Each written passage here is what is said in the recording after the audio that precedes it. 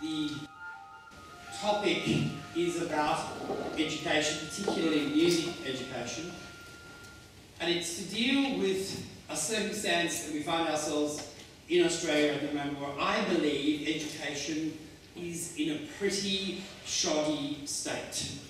I think we have serious problems in this country with education, and I believe there are reasons for those problems, and I think that the problems can be fixed.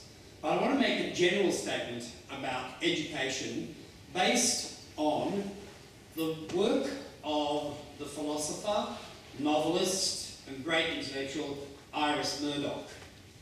Iris Murdoch said this: "Education does not make you happy, nor does freedom.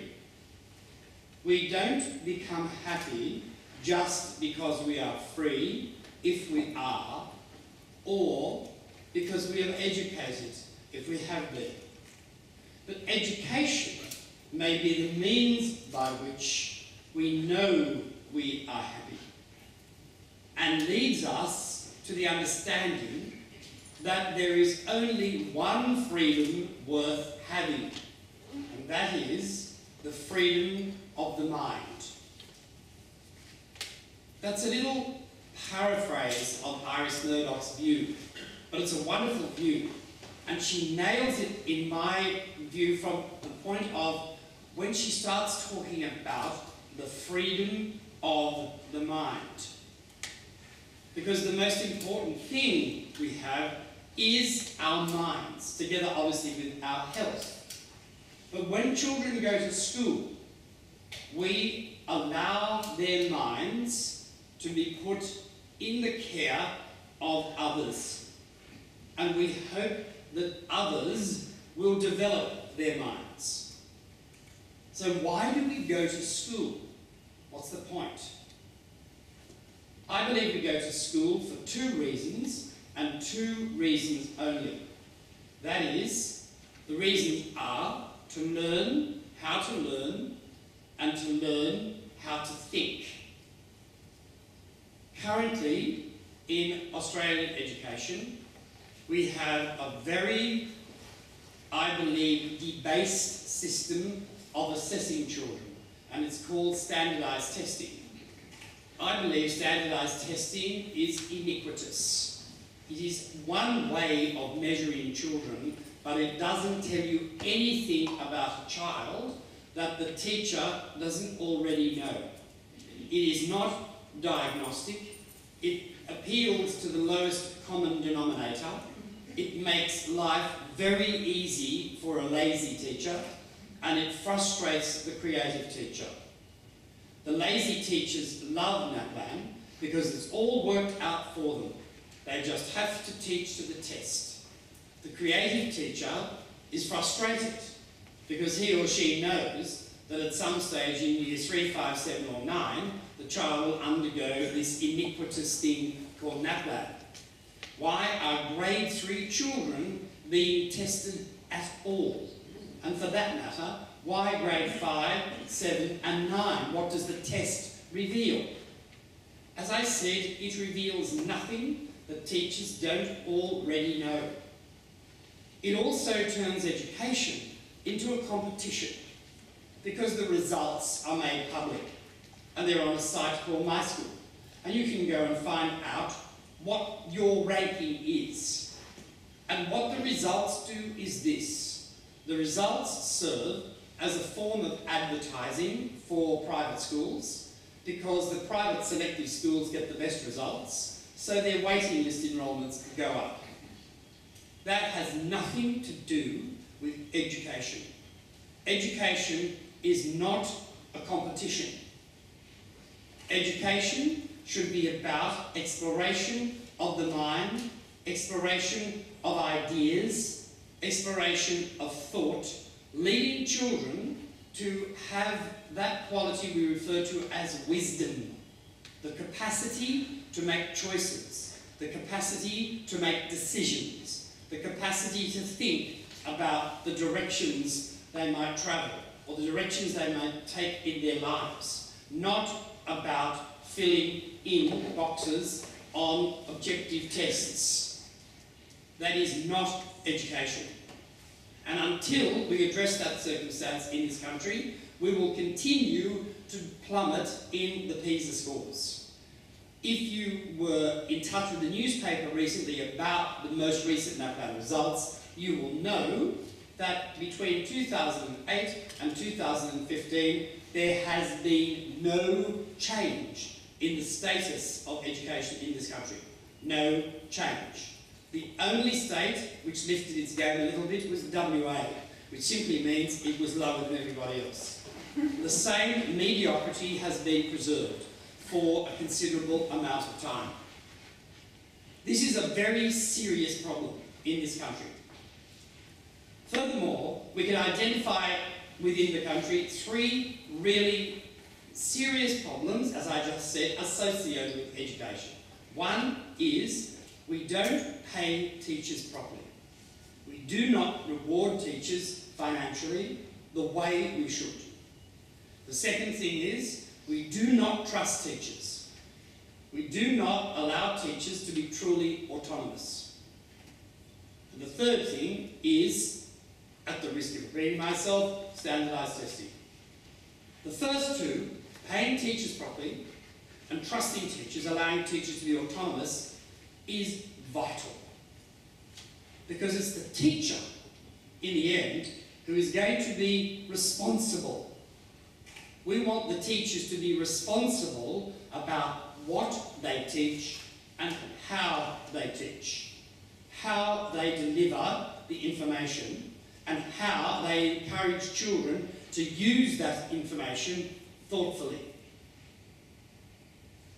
We have lost in education the individual integrity of arts subjects. We now call them the arts. It used to be music, dance, drama, and visual arts, but it's now called the arts.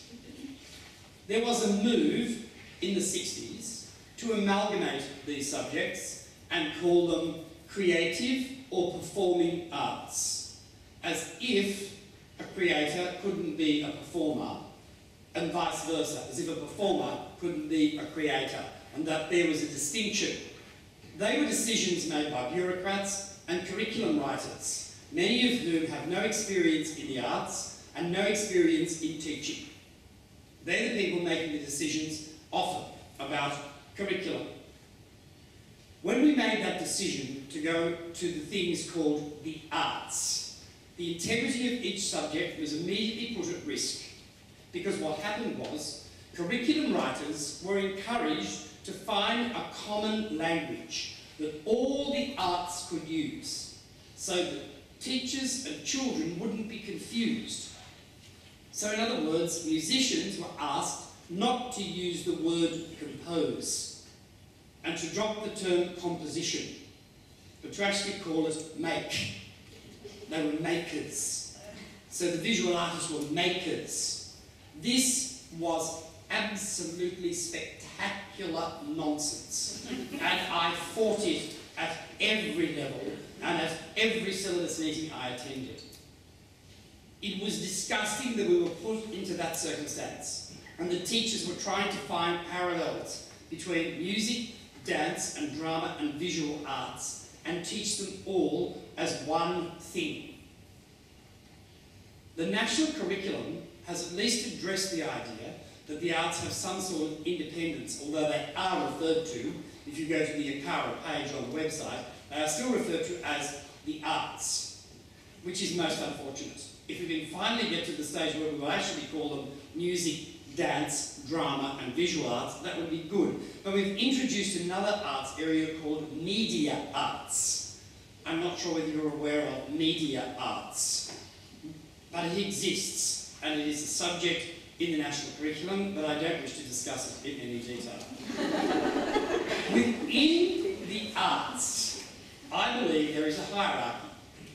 I believe there is a way in which we introduce children to the arts, to music, to dance, to drama, and to visual arts. And why do we do it? Why is it important that children should have music education? or education in dance, education in visual arts. Why is that important? I think it's important for a number of reasons. I'm going to start not necessarily with the reasons intrinsically associated with music, but those reasons which are generated by virtue of the fact that music, for example, to be comprehended requires intense listening. When does listening begin? We know that listening begins in the womb, at the 18th week. Babies can hear. And there's very good evidence that just before babies are born, they can discriminate. Highs and lows, softs and louds, and they react physically. So this listening component is clearly very powerful. The fact that in order to survive, a baby really needs to be able to hear its parent's voice, the inflection of the parent's voice, and sounds around it, has a potent effect on the way it will ultimately listen. So when a parent sings to a child, or rocks a child and hums, for example, or sings nursery rhymes, this is the beginning of developing listening. And this is where children develop their listening skills. So children who don't have songs sung to them, who aren't held and cradled and rocked and danced with and moved with, are at a distinct disadvantage. Because the most potent time is that period from postnatal to about 8. It's not to say that beyond that you can't learn music or that you can't learn to listen, but that's a valuable time in a child's life. And as this listening goes on, as the child begins to accrue knowledge, it accrues that knowledge orally and by rote. So in other words, it hears the songs and the games and the rhymes, it remembers the songs and the games and the rhymes, and it repeats them. And it repeats them over and over. And a young child can build an extraordinary vocabulary of songs and rhymes and games to play, all memorised. And not only memorised, but can indicate to you differences when you sing the rhyme a different way or you sing the wrong word. The child will correct you because they learn it very quickly. Along with this, they're learning language. So when they're learning a nursery rhyme, two things happen. They learn the rhythm of the rhyme, and they learn the rhyme itself. Today, in our workshop with the teachers, I was explaining to them that young children tend to learn nursery rhymes backwards by virtue of the rhyme. So they will know the rhyming word at the end of the line before they know the complete line. So they'll tend to say, Humpty Dumpty sat on a wall, Humpty Dumpty had a rake, fall, and they'll get great satisfaction out of saying the rhyming word.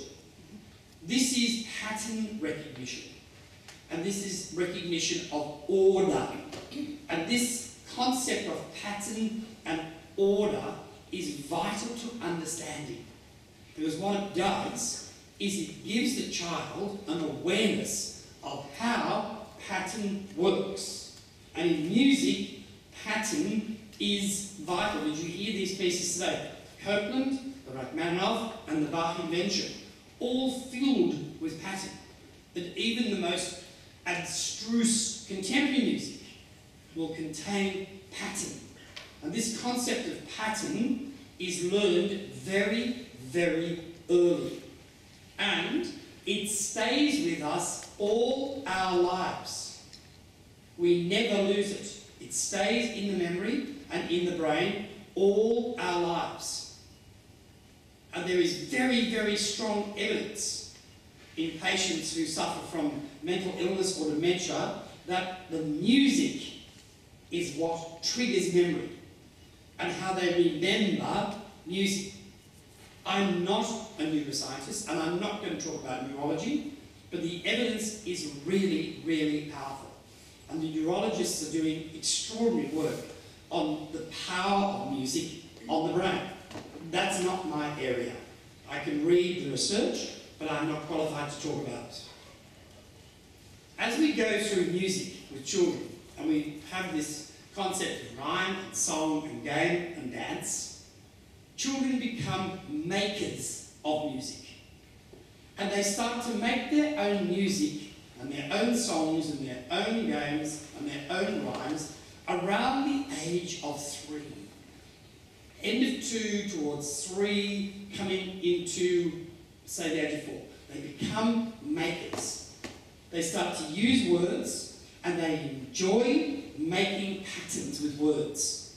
And they love the repetition. And I'll give you an example. My own recently turned 4-year-old granddaughter, she was singing a song recently called Sleep, Baby, Sleep, and was going, baby, baby, baby, sleep, sleep, sleep, baby, baby, baby, sleep, sleep, baby, baby, sleep. And I was accompanying her on the piano, I'm trying to find where the pitch was, which was fine. And then she's going, baby, sleep, baby, baby, baby. And I stopped and she went, what do you think as I'm saying there's more to come? Baby, baby, baby. And on she went, and then I finished, and then she bowed. Now, she does that often. We often have our song sessions, spontaneous singing, and she comes up with weird and wonderful things. My life, my life, my life. And I think, I'm not quite sure I want to go that far, but anyway, that's what we do. So, but we know that universally the children are songmakers, and there is a person in this country, Margaret Barrett, Professor Margaret Barrett, who is the head of music at the Queensland Conservatorium, is researching this, children as songmakers. And it's a really, really interesting piece of research, because it demonstrates that every child has this capacity to invent. Every child has this capacity to invent. And the first thing we knock out of them at school is their capacity to invent and their capacity to think independently, because they have to be tested. So, this creativity is inherent. We know children have this capacity, but we have to find how it happens. Now, why music? We know about the listening. That listening has a potent effect on all learning. And the evidence is this. Children who study music at a depth, who learn an instrument maybe, but who sing, and who read music, and can read from sight, pitch, and rhythm, as they learn their music, have an advantage in all areas of learning. I want to stress that is not a reason for teaching music. It's a bonus. You have to distinguish between the reason and the bonus. But it's a bonus that's worth having. And it's such a great bonus that you would say, were a child not receiving music education, the child is not being educated.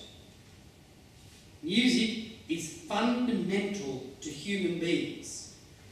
Human beings sang before they spoke. They think roughly 250,000 years of singing before speaking. Music is in our DNA. And this listening skill that works along with music translates to everything. So why wouldn't you have it just for that reason? Never mind the real reasons for teaching music. So, what are the real reasons for teaching music? I believe as follows. 1. We teach music because it's good. And you don't need any other justification. It's good. We teach music because it's unique. We teach music because we want children to make their own music.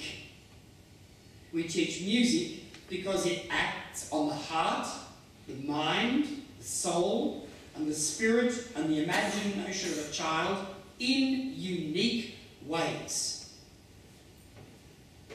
These reasons are really powerful.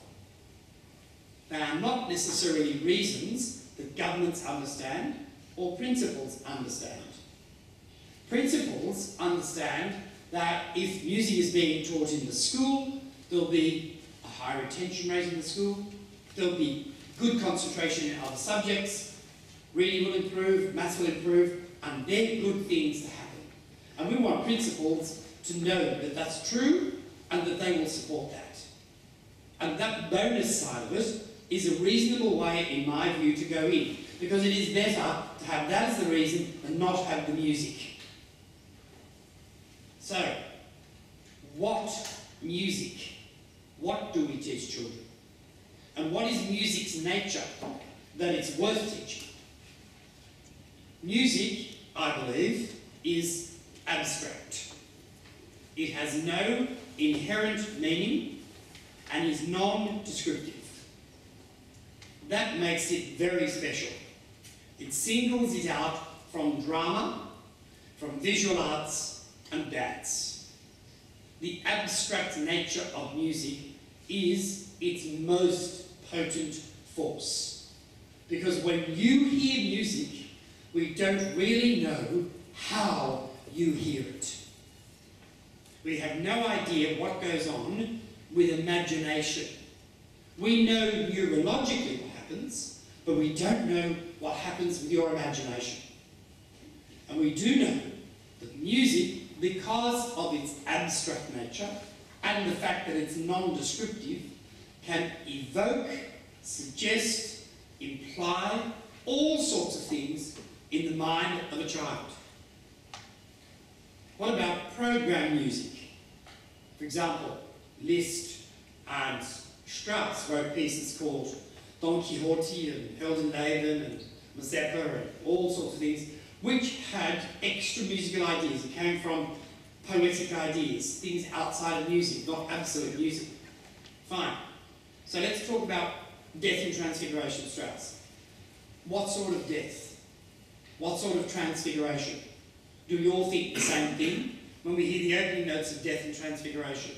Do we all imagine the same man in the same room with the same pyjamas? I don't think so. In spite of what Strauss thought. And Strauss thought he could describe anything, and we love him for that. But he was wrong.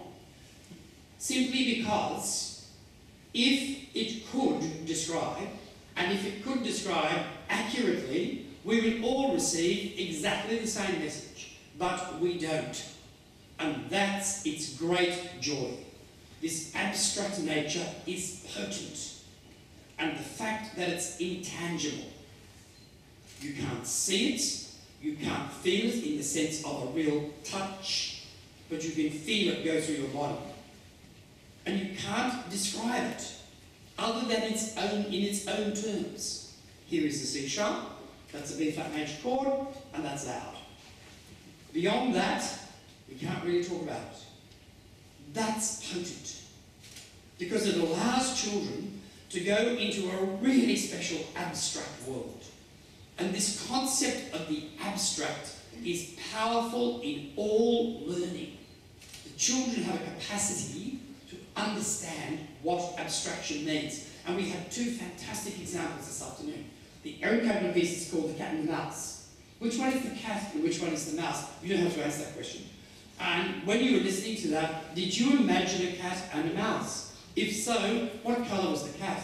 And what colour was the mouse? Who won? Did the cat eat the mouse? Or did the mouse win? In the Rachmaninoff, what do we imagine in the Rachmaninoff? It simply says C sharp minor, O tune. And we can think of all sorts of things when we hear that music. When we hear the Bach on the percussion instruments, that's really one of the climaxes of absolute music. So we hear two independent lines copying each other.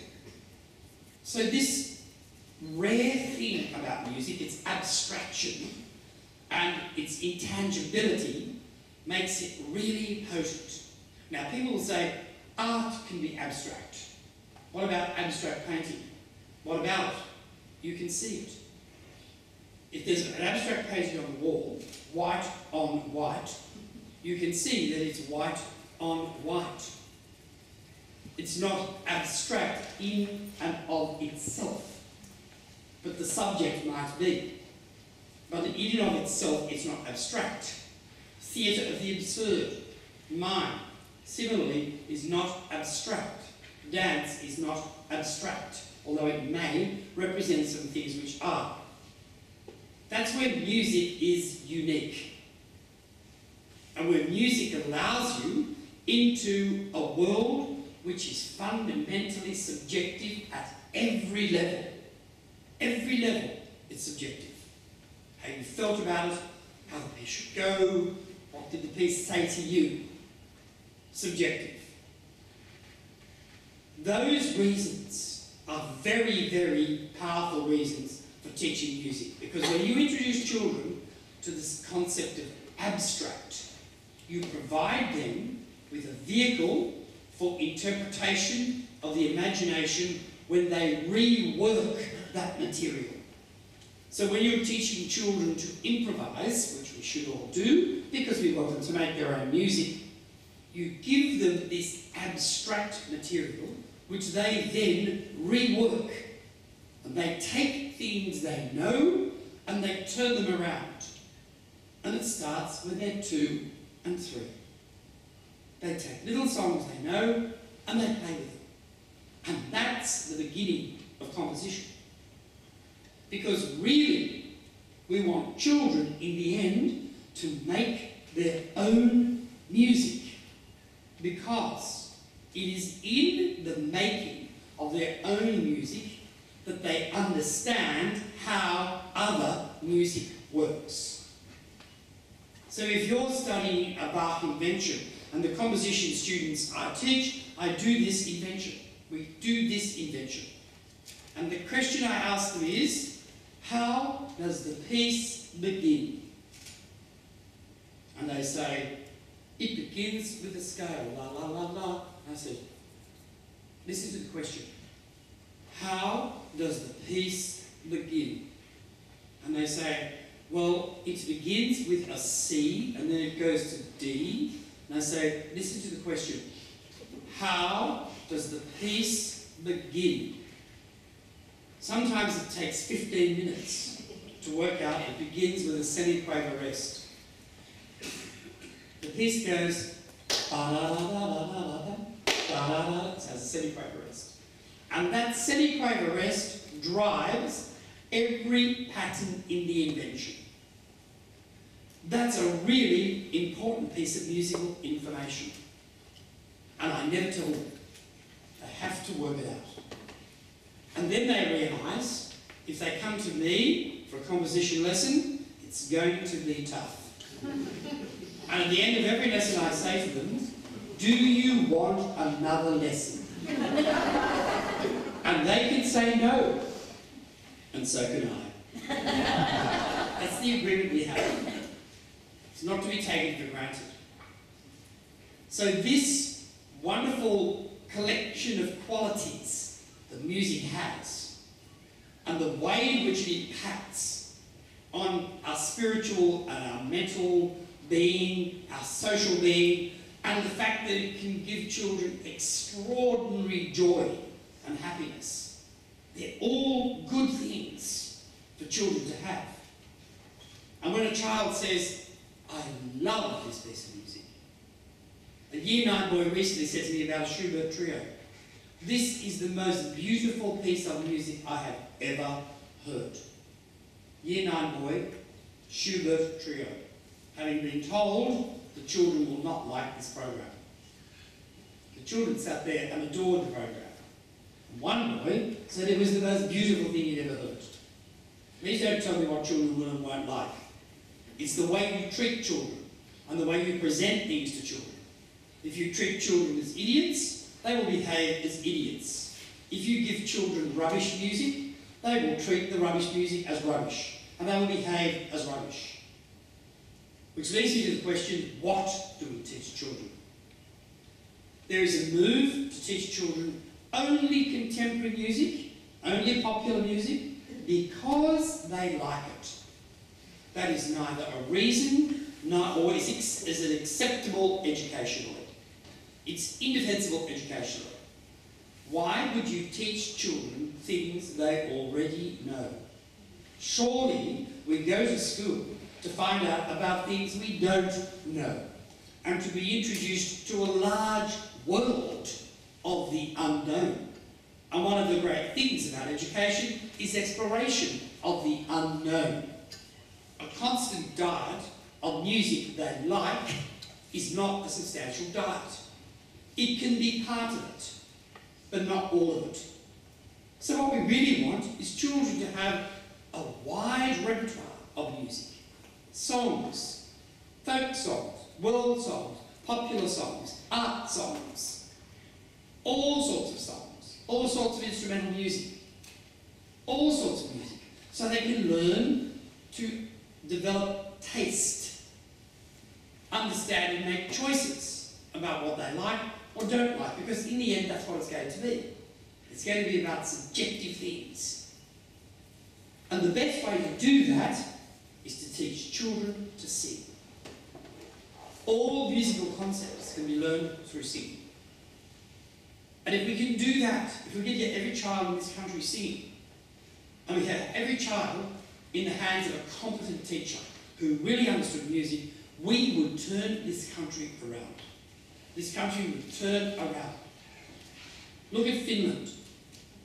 How do the Finns do it? Why are the Finnish children any brighter than ours? They don't go to school till they're 7. They have no standardised testing at all. I'll tell you why they do it. They believe that the teacher is the most important member of society. And they pay the teachers at the highest level. They pay them more than doctors and lawyers and engineers. And to get into teaching, you have to be spectacularly gifted at every level to get into teaching in Finland. There's a case recently where they had 2,000 applicants for one teaching university, and they took 100. Because all the others were considered unsuitable for teaching. They're serious about teaching. They're serious about education. Are we in this country? No, we are not. Some people are, to a small degree. But unless governments get serious about it, we'll never get serious about it. My job, the little I can do, is to convince governments that music education is worth having. But we need to vote for those people who will give us education properly, who will treat education seriously, and believe that the most important investment we make is in the mind of a child. Thank you.